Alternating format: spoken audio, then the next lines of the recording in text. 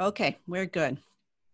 Hello, everyone. This is the Montessori Show, the fall 2019 edition with Simone and Nichole. We have a special guest today. Hello. Yes. So Nichole, we've invited to have this topic this month about answering tricky questions that our little ones ask us, and what are proper ways to be authentic and honest and respectful. So I'm going to let Nichole and Simone kind of give us some guidance there. And I will be the monitor and hopefully getting all your questions answered. And just to kind of introduce the topic, we just want to be clear that this is just our personal opinions. How you manage your families, the stories, the traditions, all of that, that is your individual choice. And for me, it is such an important opportunity that we have to create the traditions that we want to. This is, we get to start over if we need to. So, there's no right or wrong way of doing things. This is just 3 Montessori guides having a conversation and kind of sharing how we would approach some of these. All righty. Simone, want to say anything? Hello, I'm just happy to be back at the Montessori Show, and I love this topic because I like difficult things, it's like it makes life interesting. Yes, it would be straightforward if it was all very easy, but toddlers are great at asking difficult questions. Young children are as well. So hopefully we can share some insight, and I love that Nichole's joining us. Nichole, I just wanted to actually wait and say on the recording that I'm really grateful for your work. You're always making challenging our viewpoints, and I'm really happy that you could join us for this conversation. Oh, thank you. That means the world to me, because having challenging viewpoints can sometimes be a little scary sometimes. So I appreciate that from you too. So thank you. I'm excited to have this conversation with you both. And welcome to Christy. She's drinking sparkling water. She's in Indianapolis with US. She's no children yet, just fascinated with Montessori. And Nichole, you wrote that you are drinking peppermint tea, and from Evergreen, Colorado, 45 minutes west of Denver in the mountains. There were 40 elk on our property yesterday. Wow, 40. Wow. It was amazing. The whole herd came through, and yeah, it was very cool. Yeah. So I will just say, housekeeping, please, when you come on, to please be mindful to mute yourself. You are more than welcome at some point when we open for questions to unmute yourself and either speak or put on your camera so we can see you. And we want this to be interactive, but just for the recording, if you can just be mindful to mute yourself. Thank you. Also, you're welcome to drop any questions for us into the chat box. We've had some people write in already, and we've got some great topics to discuss, but we're also open to hearing what questions you have coming up for you as well. And hello to Steph in Northern California. Very fun. Okay, so let's, should we just get started with the questions that we do have? Mm-hmm. Okay, so the first question comes from Leah. And Simone, you might need to explain this a little bit to some of us who don't maybe know these traditions. But she says that she just received an invitation for the Cinder Claus at the festivities at the daycare that my 6-month-old daughter attends. It made me wonder what the Montessori approach concerning these traditional folklore characters is. Personally, I don't want to lie to my child about Cinder Claus. Her father, though, is looking forward to starting to tell stories and sharing her fantasy stories. Please enlighten me. And so Santa Claus is like Santa Claus. So on the 5th of December, he comes. He actually arrives halfway through November, and children can leave out their shoe, and he leaves little shoe presents, like just small little tokens. And he comes on a steamboat, and he has some inappropriate black helpers, which are now rainbow helpers. So they're starting to change some of the, characters around it. But it's as difficult as Santa Claus, really, because there's mixed viewpoints. It's very much even more than Santa Claus, the whole city's in on the deal. There's a whole parade where Santa Claus goes on his white horse through the city, and it's really beautiful, and it's very much part of Dutch tradition. So how do you break that when there's almost like there's a Sinterklaas Journaal, which is a television show where each day like Sinterklaas is arriving and something happens with the presents, and so it really is like he's real. It's really hard to deny that Sinterklaas doesn't exist. So maybe Nichole, it's a good time to explain how like a toddler brain works and the difference between reality and fantasy. Would you like to tackle that one? Sure. Well, the toddler brain is based on reality. So if we tell them something, they believe it to be true. We have this like really high honor of giving toddlers information, and the information that we give, whether it's fantasy or fact, all comes as fact to them. So like I talk about how, with books, we want the child to be reading realistic books, because if there's a bear sleeping in the bed, they think that bears sleep in a bed if we don't give them any further information about it. So I feel like Santa Claus kind of falls into this same thing where we're, I don't know, we have this great opportunity, I think, with young children to, as I can't remember which one of you was saying, to start new traditions with their families. And so my philosophy on kind of Santa Claus, and is it Cinder Claus? Is that it? Like cinder block? Cinder with an S-I-N-T. Oh, okay, gotcha. My philosophy is telling children from the start that it's not real, but it's something that we celebrate, and that to me feels a little less, I don't know what exactly the word would be, just a little more respectful of the child's brain at that point. But that gets really kind of wishy-washy too if you're a family that wants to play into the fantasy, and how do you find the balance between those things. But really what young children need is reality, and they need truth, and they need honesty from us. So that makes these kind of holidays a challenge to find a balance between the two. And I'm still working on it myself, and how to kind of walk that fine line between the families that I serve and the children that I serve. So for example, what would you do if a family does celebrate Santa and you're telling the children that it's not really in your class? Is there a difficult conversation there, or are all the families on board with your approach? So in my class, I don't feel comfortable saying whether Santa is real or not. I really I think that's something that needs to be from families, especially if I hadn't have a conversation with a family. I feel like that would be a line that I would be crossing that is inappropriate. So, with Santa and with toddlers, I really let them bring it up. And if they are talking to me about Santa, then I might kind of fill in some, oh, you went and saw Santa at the mall. Oh, did he have a white beard? I may talk about some of the real concrete things for them, because do they really also comprehend this idea that Santa comes around and gives presents to every single child on the whole planet and goes through your chimney, and what if you don't have a chimney, and toddlers' brains aren't thinking that far in the future. So I've found really great success in just talking about it if they talk about it. I don't have books with Santa Claus out in my class. We kind of celebrate the season more than Santa with the children. So I've never had a child ask me if Santa's real or not, because again, toddlers' brains aren't really there yet either to ask that kind of critical thinking piece. So I haven't had to cross that yet. But the information that I give to families is, hey, this is an opportunity to really start a tradition where you're kind of doing these traditions, but the foundation is still honesty with your child. So.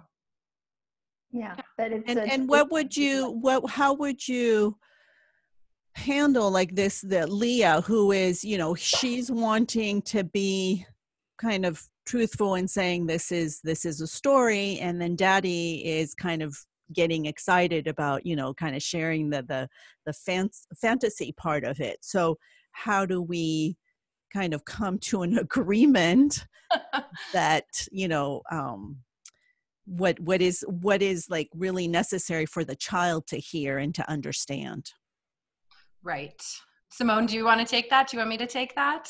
I'm happy to try. But I mean, I think this is like any difficult conversation, because it could be about whether or not you put your child into timeout. There can be differences of opinion between two parents. And hopefully you can have a conversation with them to say what's important to you and what's important to you. So you really like them dressing up to go and see the parade, and that's really important to you. And is there a way we can do that with truth and honesty? Or is it something that we're going to, am I going to maybe find an honest way? Like, I'm not sure, but Papa thinks that it's definitely real. You know, you can maybe say what he thinks and what you think, and maybe that's for the child then to work out for themselves, just as in different religions. You know, I'm Catholic and he's Protestant, or he's atheist. You know, it would just be that everyone has their own different opinion, and you can decide for yourself when you get older.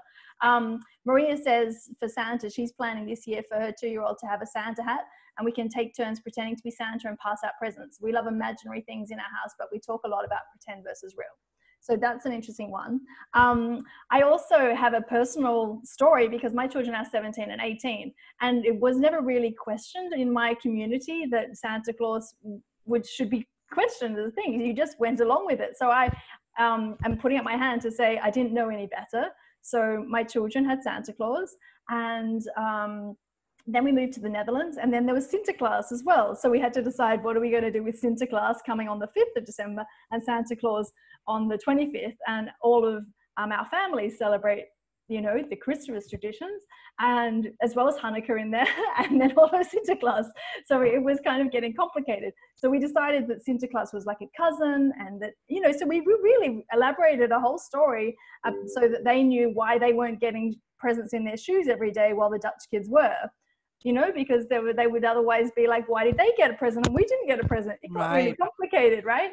So anyway, when we moved to the Netherlands, a friend of mine said around 8 years old, they find out that Sinterklaas isn't real.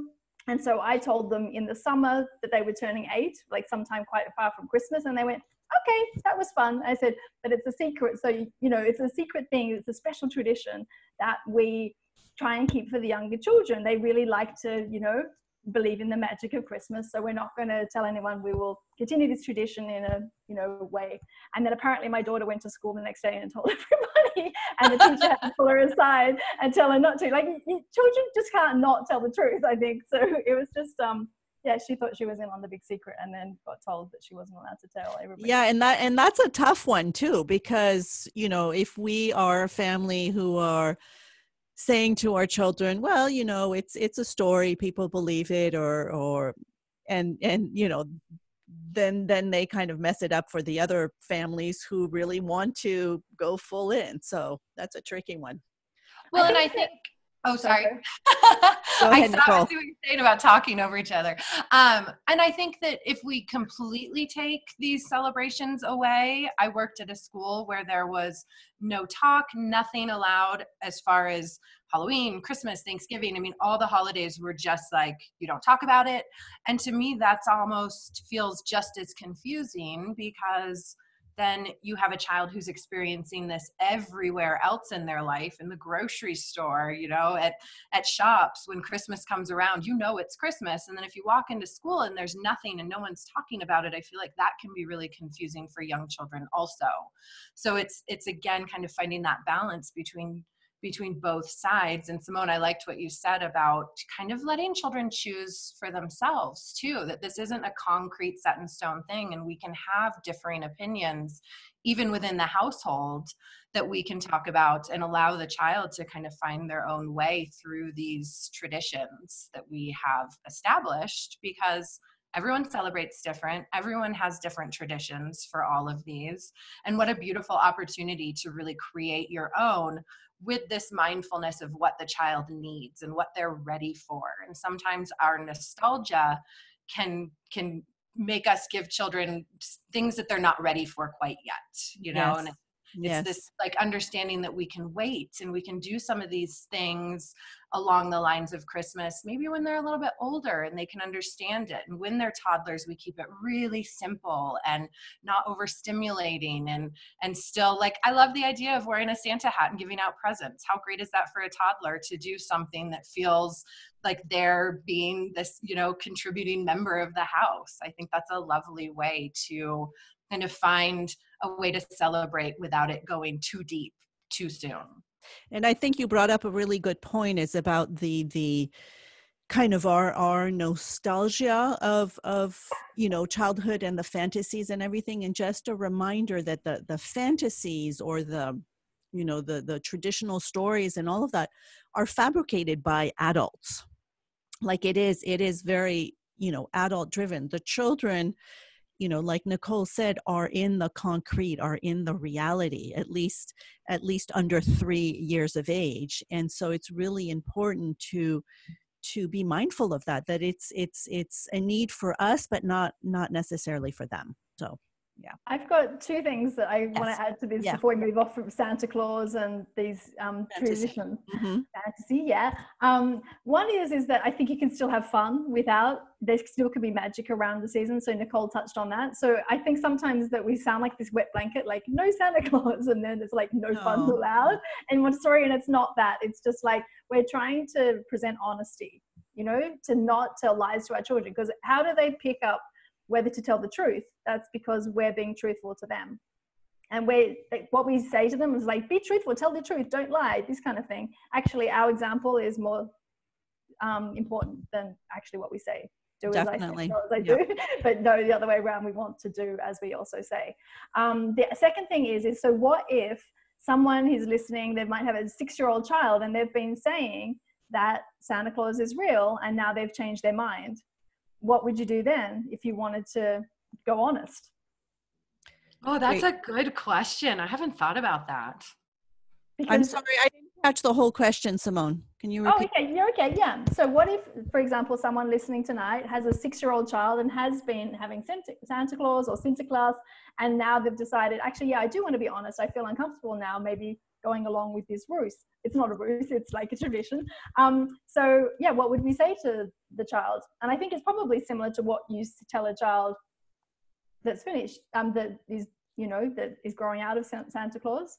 But it's a good question. I would start honestly by asking the child what they believe.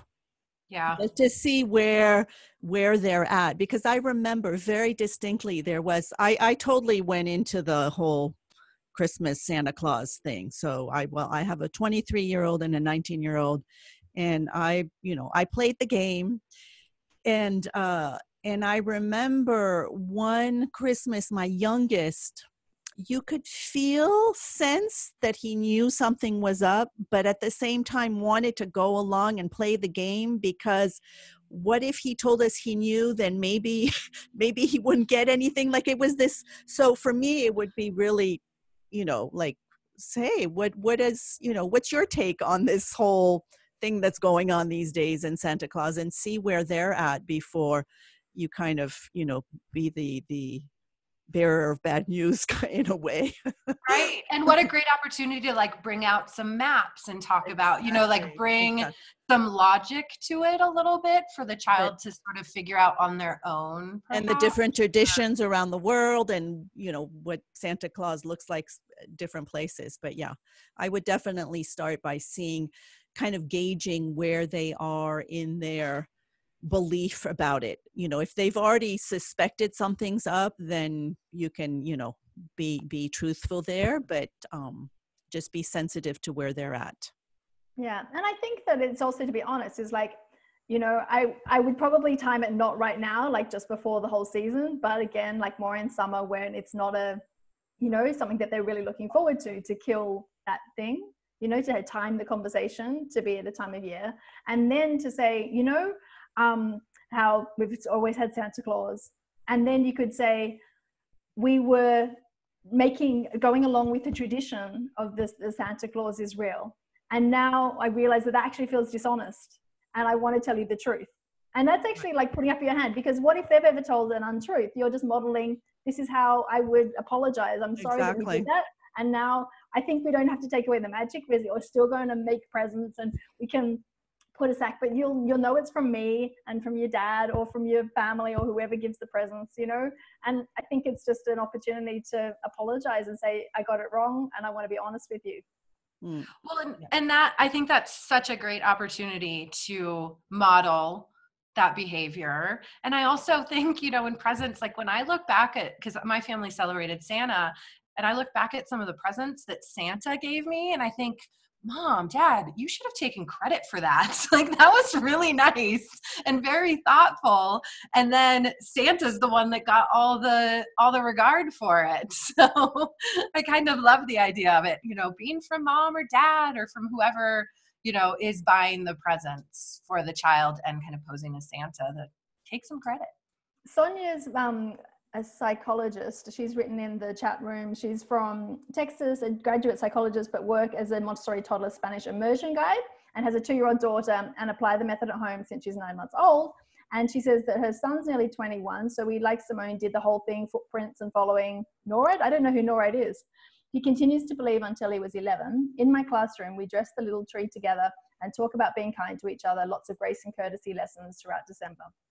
Wonderful. Yeah, opportunity. So we have a question that came in from Danny, and she is in Romania, and she is a 3 to 6 guide and wants to know, how do we answer the question concerning God? That's a big one. Right?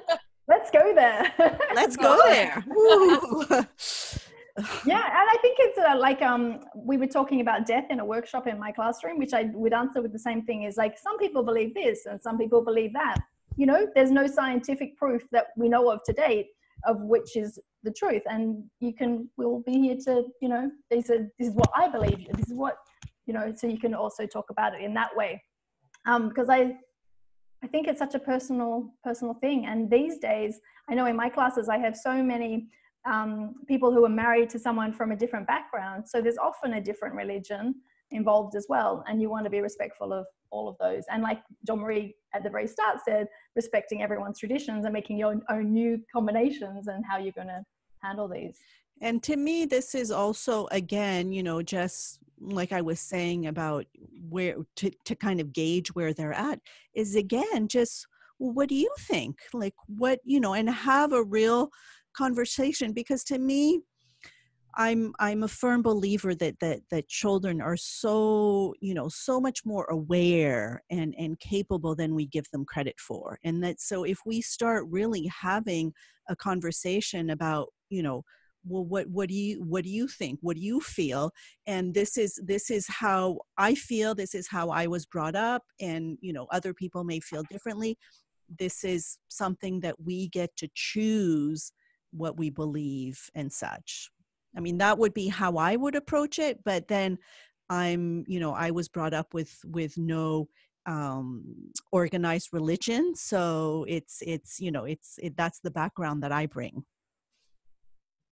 Sonia's very helpfully just quickly added that NORAD is part of NASA and they have a Santa tracker so you can see where he is in the world. I didn't know that. So thank you for that. And Nichole, yes, going back to the... Well, and I was just, thinking about the difference of the brain from after 3 and before 3. So I don't think I've ever had a toddler ask me about God.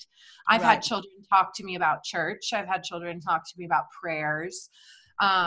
But I haven't really had to address that. And I think that, that 3 to 6 age, they're so curious and they want to know what we think so much. So I think it's important to, yes, share what we think, but not too boldly, because children, Maria says children become like the things they love, and they love us. And so often they want to be like us. But my goal is for children to have that critical thinking and to be able to see, like so-and-so believes this and someone else believes this and my family does this. And I'm figuring out where I am in my relationship with a God or no God or whatever it seems to be. So it feels just important to continue to foster those critical thinking skills for children. That, and I think it will also depend on the choices that parents make as to where they enroll their children, because there are some Montessori communities that are based in, they do religious traditions and so on. And we even know that there's a whole Montessori training for, Catechism of the Good Shepherd. And so it really depends, I think, where the parents are, where the school is. If you are in a school that has no, religious affiliation, I think that that's where you really kind of have to ask those questions of, what is it to you? What do you think? So that we can all really create our own interpretation of what God, source, universe, all of that can be.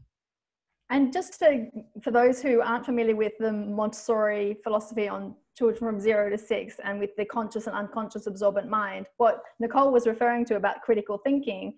So from 0 to 3, you have an unconscious absorbent mind where you're just taking everything in, like we talked about, like a sponge, as reality, right? And taking everything, this is all true fantasy. And then between 3 to 6, the children start to maybe sense, but then it's really not till 6 to 12. That's then the conscious absorbent mind where they're starting to say, why? But then really the critical thinking starts kicking in between 6 and 12, where they're starting to see the gray, like, oh, we go to church and they go to synagogue and they don't believe in God at all. Why? And starting to see the gray areas. So it also depends on the age of the child, these conversations, and understanding the child's brain and how they see the world, just in case anyone didn't have the background to do that. So Danny has another good one for the two of you. Where do children come from? I love this question because I'm only just now becoming comfortable in really answering this. Okay. Truthful way. Again, this is not a question that I get asked very much in my toddler environment. Yeah, I was just going to finish because she said she asked also what is the appropriate to answer and at what age and how many details to tell the children, and is there a book that we can give more information? So yeah. So you say the toddlers don't ask you where babies come from? Yeah, not really. Toddlers are kind of, at least my experience with toddlers, I've not had this direct question, but I would imagine that parents get this, especially when mom's pregnant. And that starts to ask, to bring out some of these more questions about what's going on. But I also think toddlers, again, don't really have the consciousness to understand, like, there's a baby in there and why is there a baby in there or how did it get in there? That seems kind of like an older question, but I think it's a great question to start preparing yourself to answer for as they get older.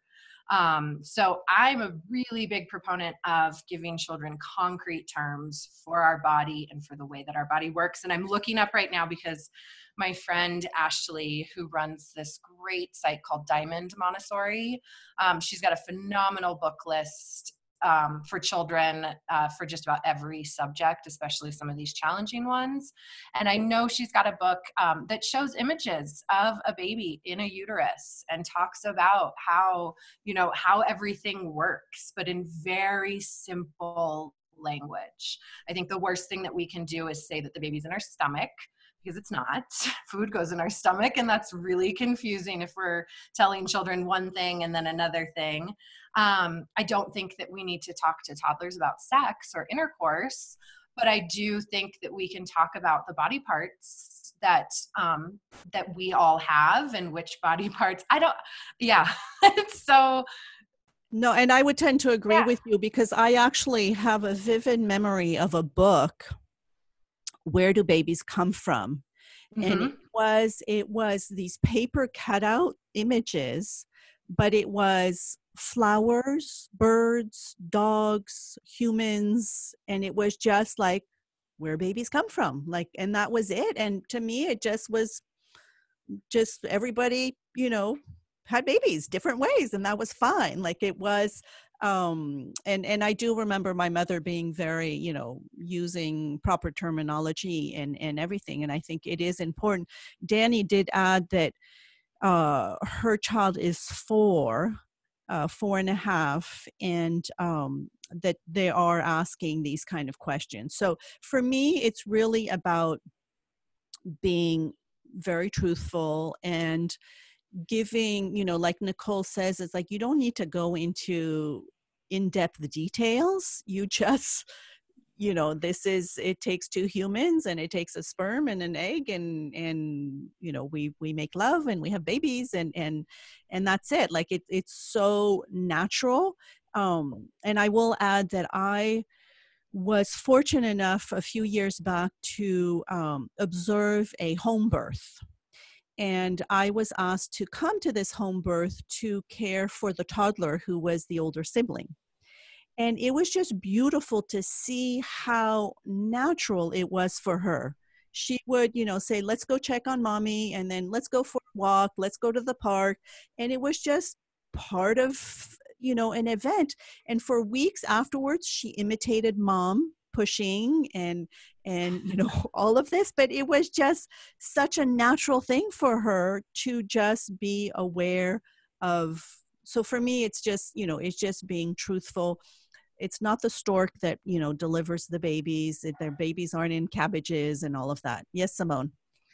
Okay, so I also live in the Netherlands, and they're very matter of fact. And Okay. so I think that is really, you give age appropriate responses. So like you say, for a toddler, it would just be that you have two parents and they make a baby. You may say they make love, but actually they're really just quite matter of fact. And I walked through the red light district, and I'd already had the conversation with Oliver by the time he was 7, about what sex was. And so he was probably 10 at the time, and he asked me why the ladies in the red light district were standing in the windows with their underwear on. And I really just had to go there. I really had to explain that these are called prostitutes. And you know how we talked about sex and how it's usually between, two people who love each other very much. Sometimes people don't have a partner and they pay for sex. And these are the women who, provide the sex. That's the job that they do. And then we went into a whole conversation about where sometimes that wasn't really their choice, that they didn't want to be in prostitution. Here in the Netherlands, it is quite regulated, but it's still not usually a vocation of choice. So we talked a little bit about that, but it's really just being very honest and manufacturing. He's like, okay. And he just walked on, so I'm being as respectful as I can to everyone's choices and just saying it as it is. So I hope that's helpful, Danny. You have to feel comfortable with how much information you want to give. You don't have to give too much. But I also had a 3.5-year-old who was very articulate, knew every body part, could probably explain the whole birthing process to you. So you have to also see what that child's intellect's like as well. So some children will really want to go there and really be open to hearing about it. And they, like anyone under 6, they're just taking it in as fact. They're not really questioning it so much. So be truthful as much as you can. And I think that it pays off. Do you have anything else, Nichole, about sex positivity that?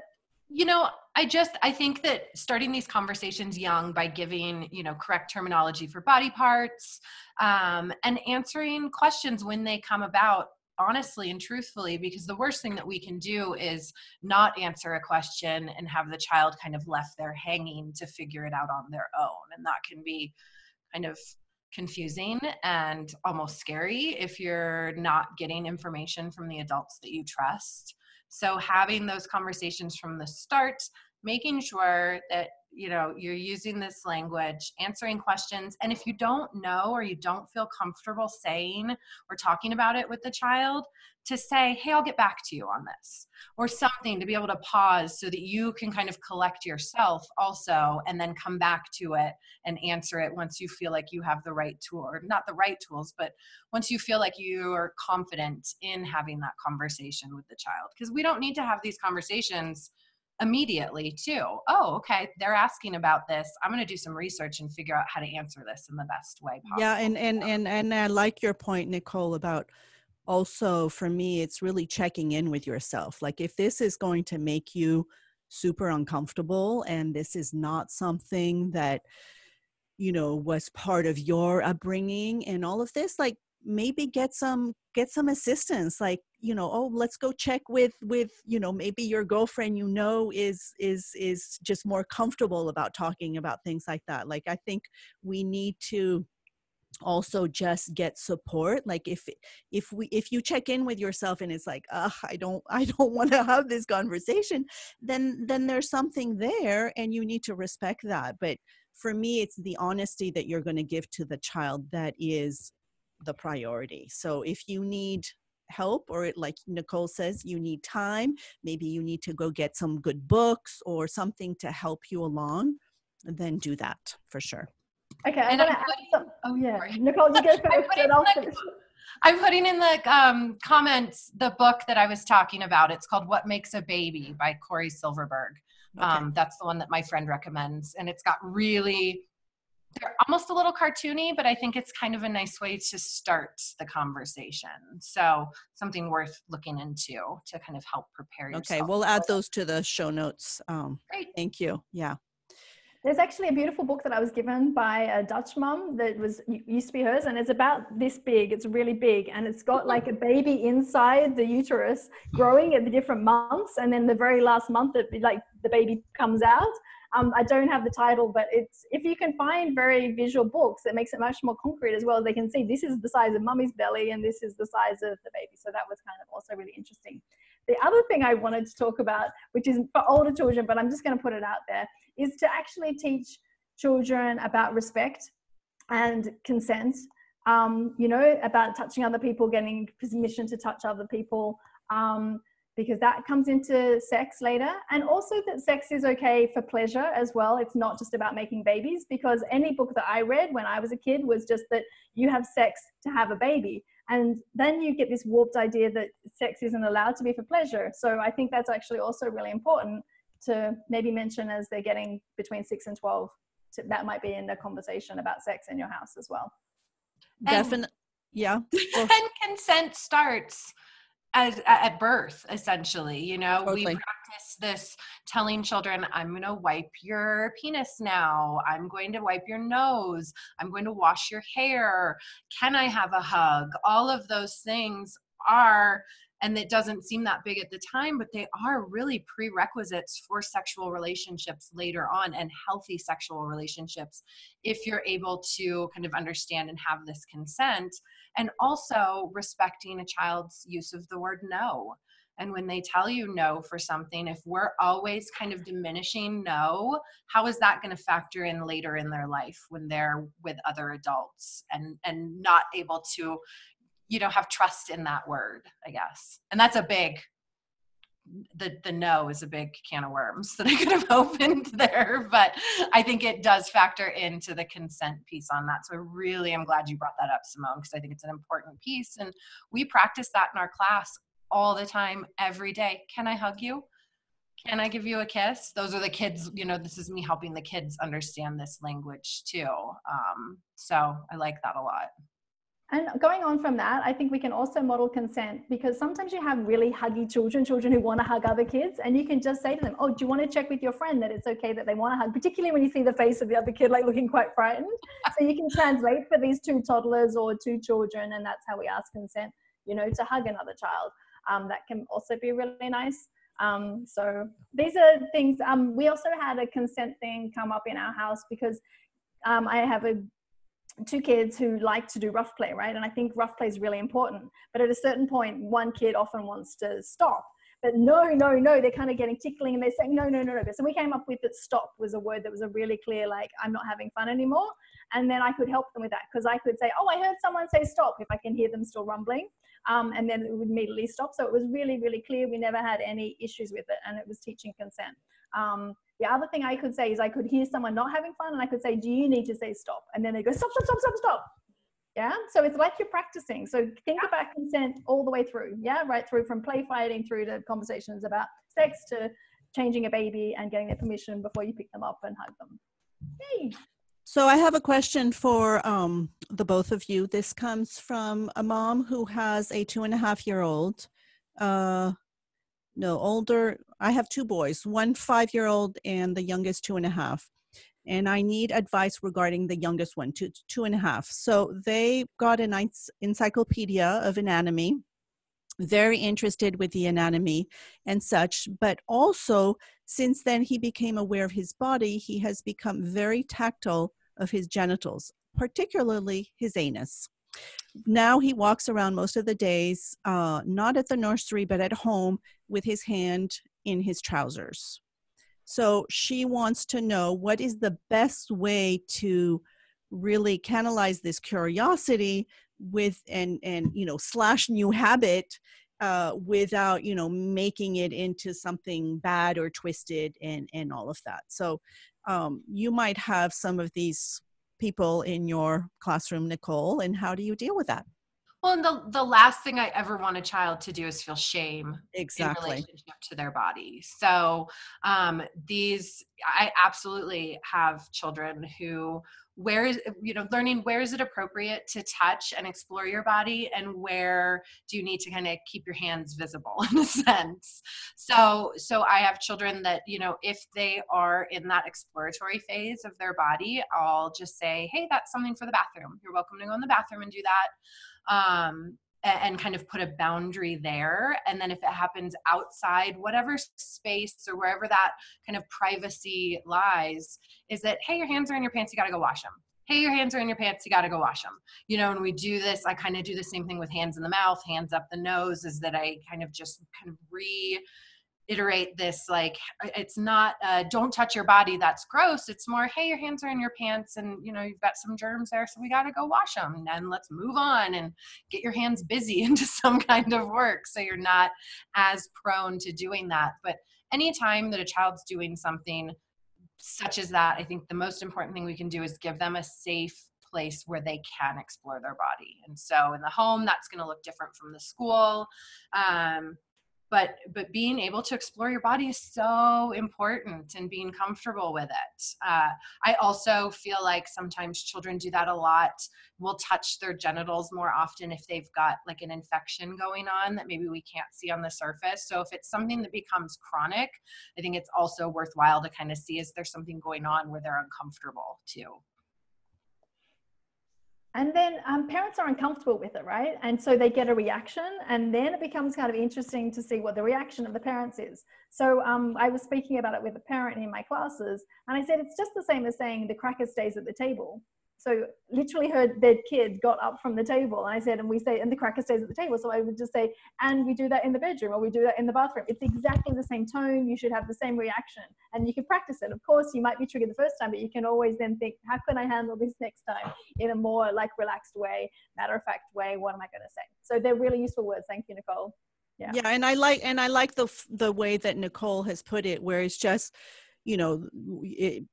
there's no wrong or bad of doing it. It's just the consequences. You need to go wash your hands. Like that's just part of it. It's just, oh, I see your hand is in your trousers. Like, let's go wash your hands, because that's what, the mom was saying, is she's tried to explain and stories and bacteria and all of this, but it's just a matter of fact of when we do that, we wash our hands, and that's, and if we make it something too big, then it becomes, I'm getting attention from this. If exactly. I put my hands in my pants and mom's giving me all this information and talking to me about it, this is great. I love talking to mom. And what I like about this though, is that the child is doing this only at home, where they feel comfortable doing it. So to me, that's also saying that, they also have gauged where it's appropriate and not, because they are, she says they don't do it at the nursery, it's just at home. So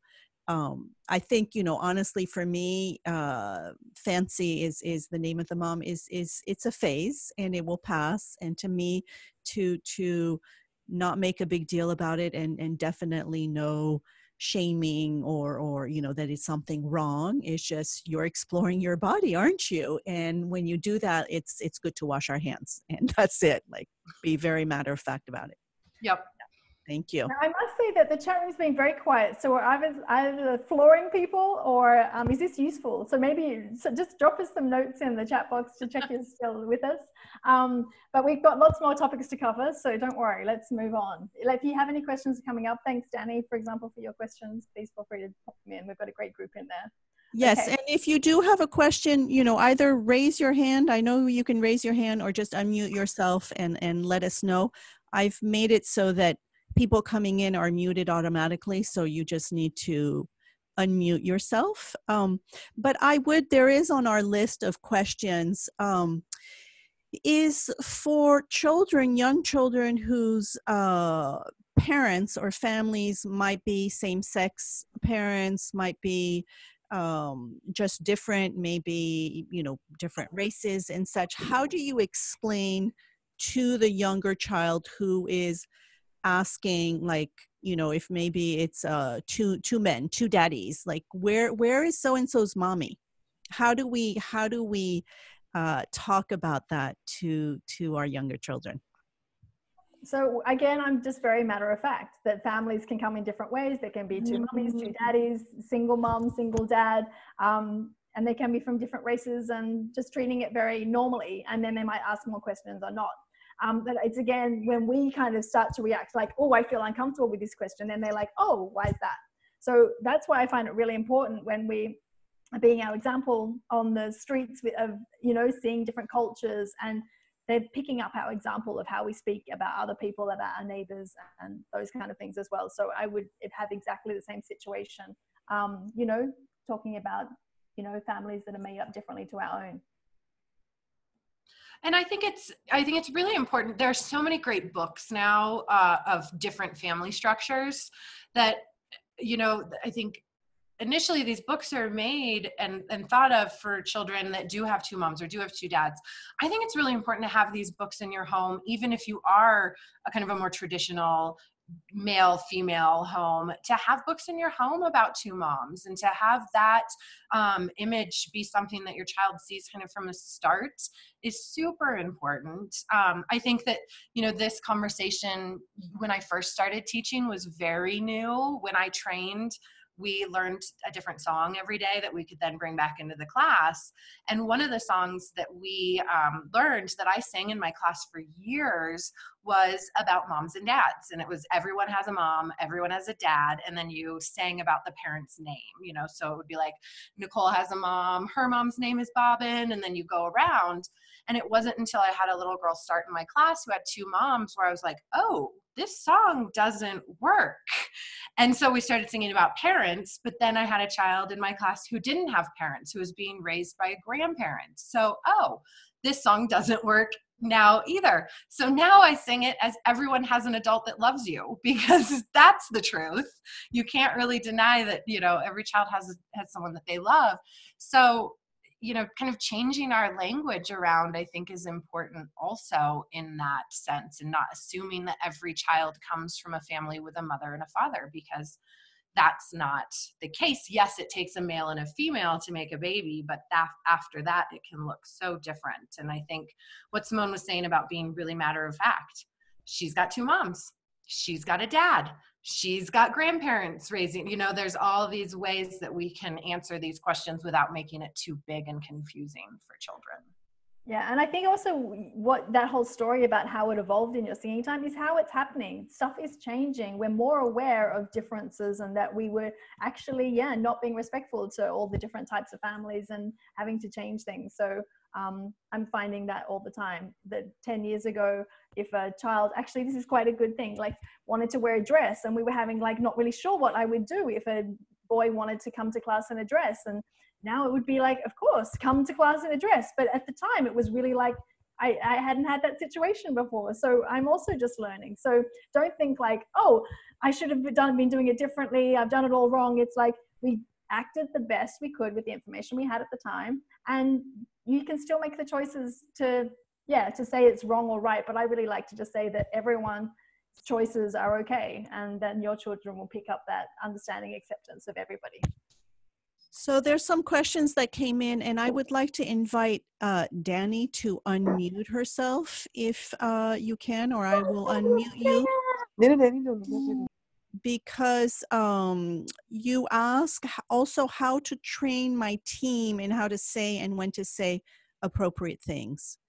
So Danny, you are unmuted? I think she just meant that she was learning the words so she could train them. But oh, I see. Right? Okay. So the other question we have is how to deal with children in the classroom who cannot control their intrinsic impulses, who constantly seek out boundaries. And when do you decide to seek external help in a Montessori environment if there has been no normalization for some time? So that I would need a little bit more details to answer that. But Simone, do you want to try to answer this one about just boundaries? Just boundaries? Yeah, in general? I think it goes back to observation and to seeing how we're all working together in the classroom together. I really try not to ever have to I've never had to send away a child from our class. Everyone is accepted, because there's some children who move very fast through my classroom. They drop things, they are more explosive, and I'm just there to be the best support I can to them. I guess I'm also working with parents in my classroom. So I guess the challenge would be is at what point can you not actually cope? Because if it's going beyond your limit, then maybe there's maybe to get an assistant, and that might cost money, and how that is all managed. But Nichole, have you ever had the situation where you've had to get external help for a child who isn't respecting class boundaries? You know, I haven't. I've not had to go that far. And I think that, you know, two things come up when I read this question is that, one, you know, children that are seeking boundaries often probably don't have them in other facets of their life and are looking for that kind of feeling of safety, because that's really what boundaries create, is a feeling of safety for children when there's this whole big wide world for them and we're kind of the railings on the bridge to help them cross without fear or with more confidence. But those intrinsic impulses that happen, I feel like, you know, for me as a guide, I'm there to help the child. So if I'm seeing that they're really struggling to kind of rein some of that stuff in, I'm going to offer my help. I see you're having a hard time keeping your hands to yourself. You're touching all the other children without their consent. Can I help you? Let's go find something to do, so that we're kind of helping them navigate and redirect from there. But I've never seen it so bad where we couldn't handle it. I had a child that bit a lot, and we ended up moving classrooms because we had more than one toddler environment, and it just worked that he was biting the exact same child every day impulsively for like months. And so we ended up kind of switching around classrooms. So they didn't leave the school. It was just, hey, you need a different environment. And as soon as they were in a different environment, they stopped biting. So I think sometimes we need to make changes within our own environments too, to kind of help those children that are having a hard time with impulse or are constantly seeking out those boundaries. Definitely. So I hope that was enough to answer Van Harlen. We have two more questions. Are you okay both going over the hour a little bit? Yeah, I can go. I've got until about 2:30. I'm going to look at houses. Okay. Oh, nice. This is about how do you handle a situation where other adults have reactions, like for, you know, to reactions to masturbation or race or family, different to what you would have reacted. And then there are questions about those reactions and topics. So, you know, a child is witness to maybe a reaction that you wouldn't have had. How do you manage that? I love this question because it can be as simple as like, okay, just assume there's a mum and a dad in this situation. And you can just say like, daddy thinks that and mummy thinks that, and you think this. Like, it's really, then you're acknowledging everybody's feelings. So it sounds like actually daddy's really uncomfortable with you masturbating or, you know, touching yourself or having your pants on pants.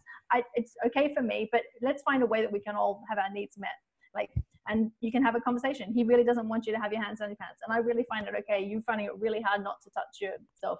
You know, it could just be a conversation like that because they're basically a family and you all have needs. And like, why is he uncomfortable with that? Or why are they, you know, to actually see what is the root thing. And maybe it comes back to some shame, a situation that came up. And so they're not wanting that for their own child to happen, you know? So there's often root causes with why people are uncomfortable.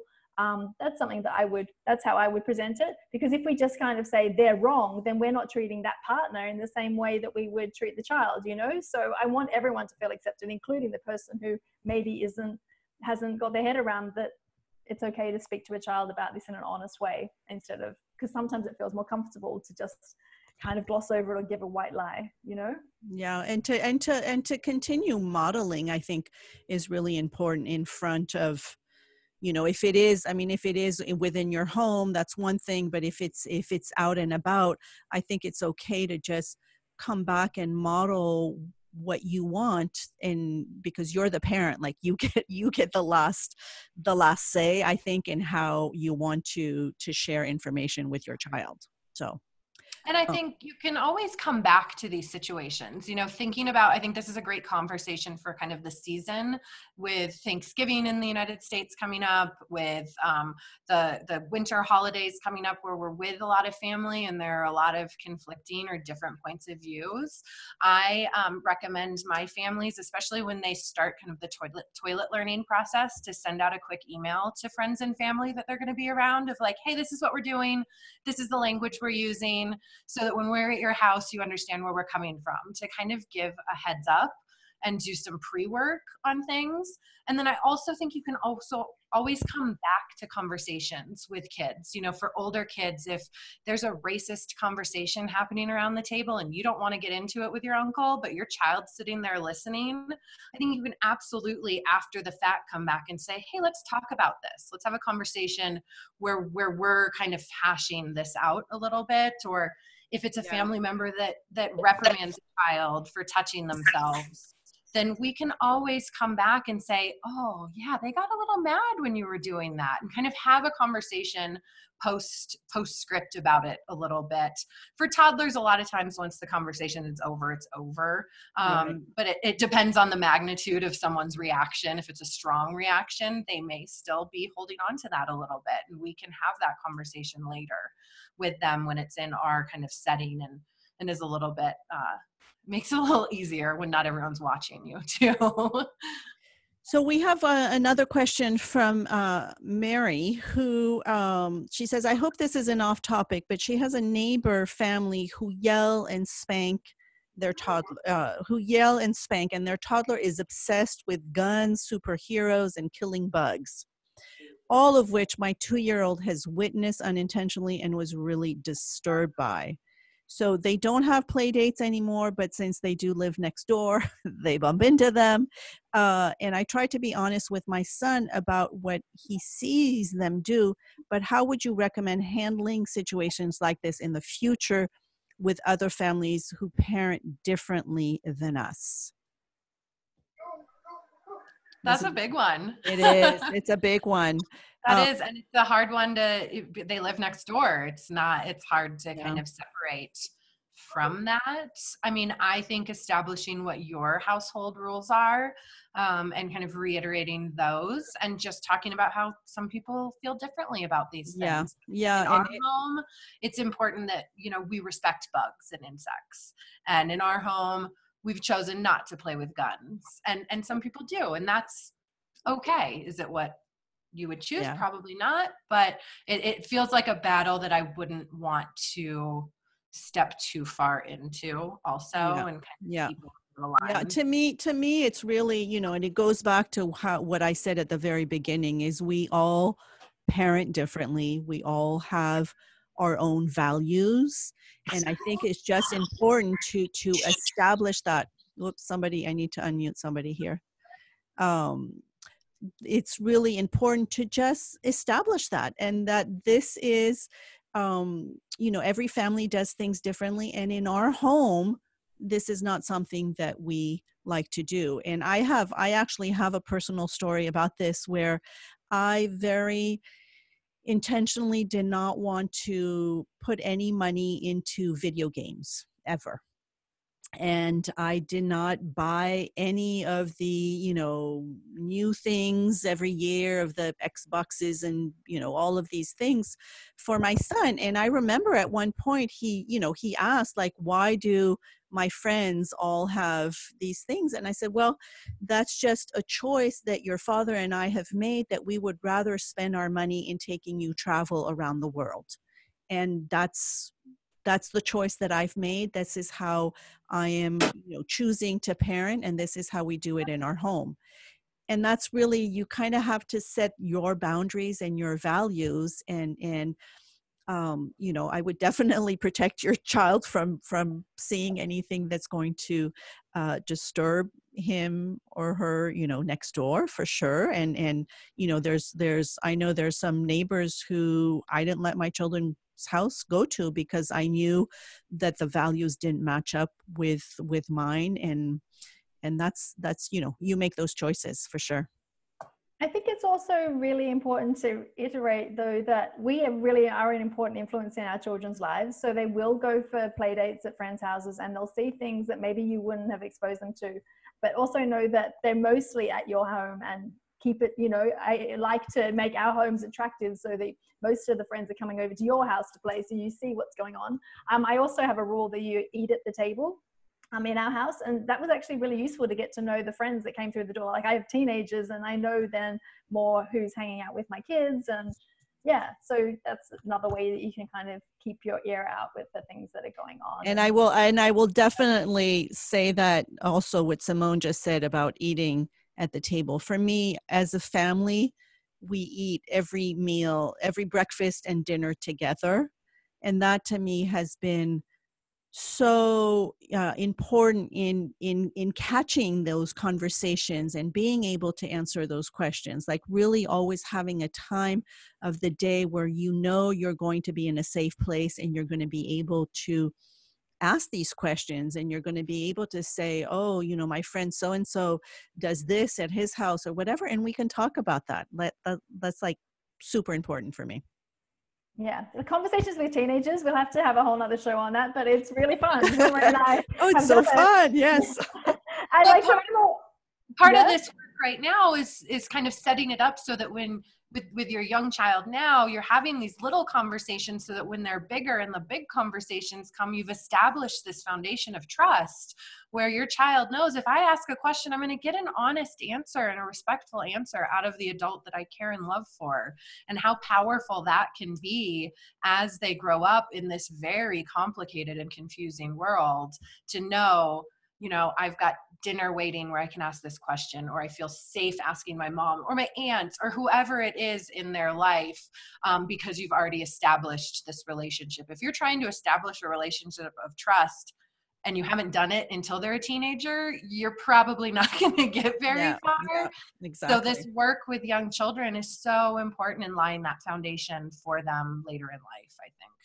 And what's also really fun is I've often said to my kids, oh, can you tell me like what's happening these days? What do kids think about this? And they're the ones teaching me. So I'm asking them the difficult questions and then they're having to answer them for me. But they're lovely conversations. The other thing I think we've talked about is honesty. And then there's this white lies. I also think that that's dishonest. Just pretend that you're 4 years old so that you can get into the museum without paying, or the theme park. And we've got to be really careful. And the little white lies, oh, I'm not going to tell them that I'm going to go tonight. I'm just going to tell them I feel sick. They're hearing everything. So we're modeling honesty. And I've seen people say, I think that this is an appropriate time to tell a white lie. I don't think there's ever an appropriate time to tell a white lie. So that's a challenge for you guys to think about. That's funny because when you said that, I had a flashback of my mother asking me to answer the phone and tell people she wasn't there. Oh, that's a good one. She was standing right there, right? But it's like, so I guess that was a white lie, but. We do have one more question in the chat box. Should we do that one? Sure. So this is a little bit off topic, but I think it's a good one. It's a child who is constantly seeking attention. She can't work by herself. She always asks for hugs. So in parentheses, she did have a difficult birth, premature, intensive care, and such. So, Miriam, it would also be nice to know the age of the child today, so we can give a more appropriate response. But maybe Nichole, if you have a child who is in your environment, who's always seeking attention, who can't seem to work independently, how would you deal with that? It's so hard because I think attention, and it's saying 5 years. So for me with the toddlers that are always seeking attention, I try to figure out how I can give them positive attention as much as possible, because sometimes that child who is seeking attention can look for it in both positive and negative ways. So I want to make sure that I'm staying kind of on the positive side of things. And then what I try to do is kind of wean myself off of them a little bit. So we'll be working together on a puzzle and be very interactive together. And then I'll kind of move away a little bit. and kind of see if they can work by themselves. And I'll move away a little bit farther and just try to get it so that, yes, I'm still right there. They could probably touch me if they reached out, but I'm not right there on top of them, and sort of kind of trying to pull away a little bit in a very gentle manner so that they still feel safe and they still know that I'm close by, but I'm not kind of feeding into this need for my attention constantly. This is very much easier to do as a guide than it is as a parent, because they can pull on your heartstrings in a way that's very different from mine. So I think that's important to keep in mind in that fact too. And I also think it's being conscious of your own boundaries, because maybe you have given them a lot of hugs and you are supporting them because obviously they have had difficult birth and different things. You want them to feel nurtured, to start to heal some of these things. And sometimes it's going to be beyond what you can offer. So it's like, normally I can take the time and I can sit with you and hug. And right now I need to help with the other child. Would you like to sit next to us? Would you like to read a book? I'll be available soon. You know, also just respecting that you can communicate when it is too much for you. And it's going to be hard. Like a 5-year-old will probably understand that more than a toddler. A toddler will still just be climbing on you because that's what toddlers do until they get all their needs met. So I hope that's helpful as well. And I think we've just got a little bit of extra time. I'd love to cover a little bit about talking to children about death before we sign off. Do you think that there's time? Sure. Let's bring on a good, tough question for the end there, Simone. Well, to be honest, I mean, I do it as in a matter-of-fact way as anything else we've spoken about this evening. Yes. You know, because unless you didn't know this before, we are all going to die. And so it's the cycle of life. And there are, I think maybe we could also look at Diamond Montessori and see if there's some books about it that they recommend, or if Nichole, you might have some book suggestions. But there is a cycle of life about birth and death. I had a really useful tip from a psychologist that you don't say passing away or they're going for a long sleep, because then they start to worry that anyone that goes to sleep could be dead. So that was really useful, because I think I probably have said, like, it's like having a long sleep. And then, but that association is too confusing for a very young child, because reality, like we've just spoken about all for the call, is really important. So yeah, and then if they say, where, for the older children, where do you go when you die? Then again, the same thing. We don't really know. Some people think this and some people think this, and I think that. Anyway, that's my quick question, my quick response. No, and I would agree with you. And having had experienced this, because my mother passed away when my daughter was 4, so we kind of went through it. And the beauty in that is that I actually spent the last summer with my mother and my 2 children, and every nap time they would go and you know, get on her bed and they would talk. And I think my mother really let her know what was going on, that she was dying and that she would, you know, go away one day and all this. My daughter was devastated when she died, but she was just a lot aware of what was going on, because she had been truthfully told what was going on. It wasn't, you know, I'm not going to go take a long nap or whatever. It was, you know, I'm going to die and I don't know quite where I'm going to be. But, you know, she told us that she would always be in nature, and that if we needed to talk to her. Oops. We love you too. And so there are beautiful books. I don't remember the ones, but I know that really helped my daughter also, just to understand, like you say, the life cycle, the cycle of life. You know, animals die and everything. So to just make them aware of that and expose them to it, I think is important.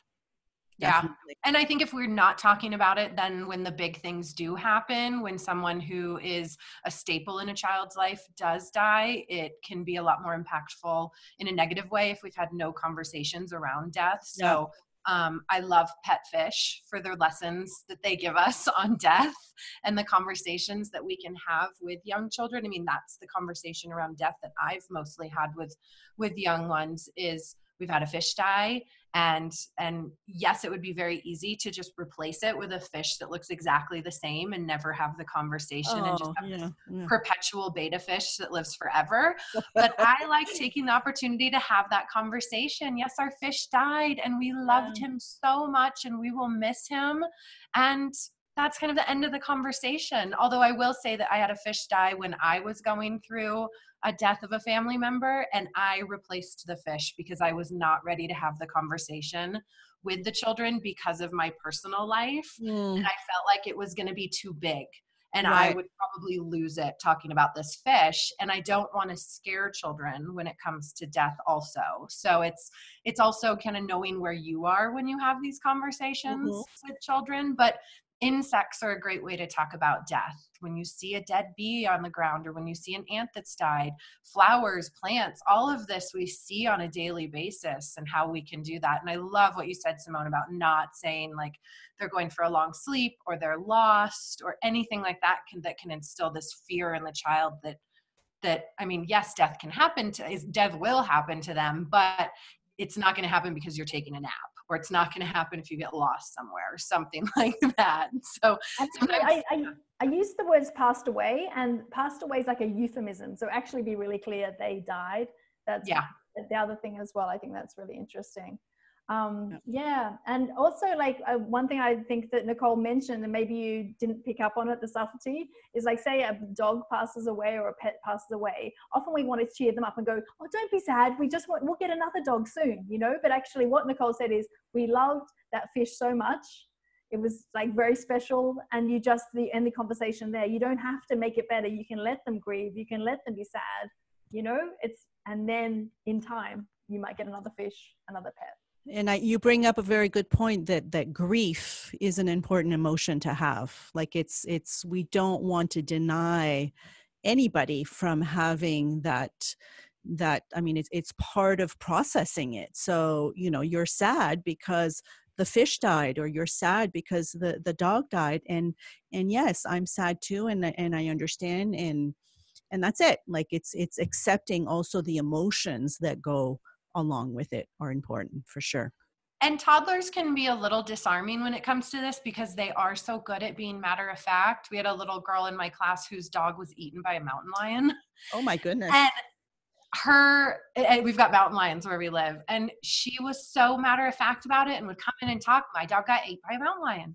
And this was her story to tell. And it was really beautiful to hear her share it in this way of feeling comfortable about it and also feeling a little bit sad, but it's also kind of a cool story because you know, I love the way that toddlers can sometimes bring these, what for adults can be very challenging and sensitive, and they bring it to the table in this way that can be really beautiful and kind of change our thought process on it as well. So I think listening to the children and following them and their lead in their understanding of grief and death and all of these big feelings that I'm still confused about as you know, an almost 40-year-old. So yeah. So I think that's a great way to kind of wrap it up, is that we just need to go back to our toddler selves to be able to talk to the children, right? Because they are so matter of fact and just honest with what's going on. So beautiful. So I wanted to say a big thank you to Nichole, because you are always, you know, have the words that we want to practice and hear about.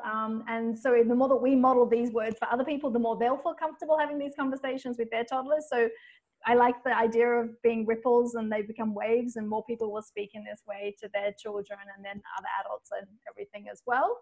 Nichole, have you got anything coming up that you'd like to share with?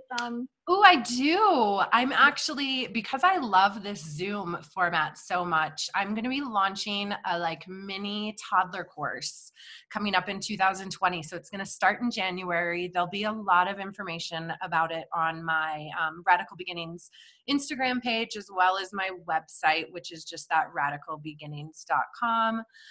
It's going to be I'm going to do a test in January. It'll be 5 sessions, and it's for anyone working with toddlers. My specialty tends to be more towards teachers in a community because that's what I know and I do. However, it'll be open for all. So there'll be a lot more information coming out about that soon, but I'm really excited to kind of offer another step for folks in their learning, especially if you're like me and you like this Zoom kind of format where you can see each other, which is what I really love about this. It's so different from talking on the phone, and then I can serve adults that are all over the world instead of just in my little community here in the mountains. So I'm looking forward to it. That sounds amazing. I'm going to sign up for that because you Yay! can always learn more, right? Everyone can learn more. I'm always learning. I'm like a toddler. I just can't stop. I just want to hear more. Miriam said, thank you very much. And Sonia said, thank you all, very insightful. Marie said, thank you. Aiko, thank you. And thank you to everyone for joining us. Jeanne-Marie, always a pleasure to see you in San Diego. Yes. Saying good night here from Amsterdam. Any other things you wanted to share, Jeanne-Marie, before we jump off? Just that if some of you are not aware, I have started a podcast called The Art of Parenting. Simone has already been on twice, sharing all of her wisdom with us. And so that is a new episode comes out every Monday and a special Q&A on the last Wednesday of the month. And that has been quite an adventure, and also just filling up my heart of the responses that I'm getting and just being able to share more information with all of you. So it's been wonderful. And you changed the name. You're going by your name now, yes, right? This is true. No. This is true. I kind of unveiled this week that I was no longer working under Voilà Montessori, but just my name, Jeanne-Marie Paynel, which to me was a big decision, but I think a good one in that parenting is not, about choosing one principle or one philosophy. Montessori is definitely my foundation, but there is just so much more that I want to bring in. That to me was a way to just broaden kind of what I share. And so it's Jeanne-Marie Paynel, your parenting mentor. So, I love it. Congratulations. And thank you both for having me on here. It's such an honor, and I love talking about this. So it just makes me happy to be able to share, and to also know that the two of you are out there doing this important work also, and serving families and children in this manner, because the world needs it. So thank you for having me on. Definitely. Well, thank Maybe you you can come back. Anytime. So Andrea said, thank you so much. And Shantaram said, thanks. It was great.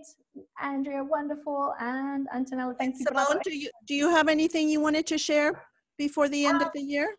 I am just enjoying hanging out with my lovely daughter in her last year of high school. So I have no big plans at this stage, other than just continuing to spread lots of Montessori inspiration.